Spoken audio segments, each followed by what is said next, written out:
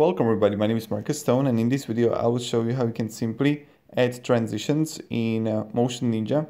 So when you're here in Motion Ninja, first thing you want to have two separate clips. So I will just add here like the cut button, and now when I added the cut, you can see that there is this plus button between the clips.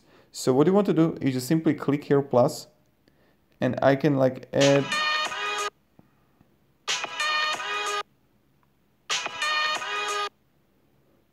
add whatever camera, right?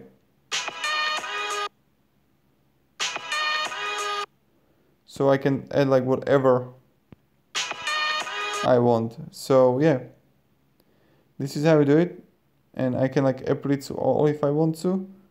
So that's pretty much it, and I'm going to play it now. Look. Pretty simple, pretty easy, everyone can do it. Thank you very much everybody for watching. If you have any questions guys, ask me down below in comments, and have a great day and goodbye.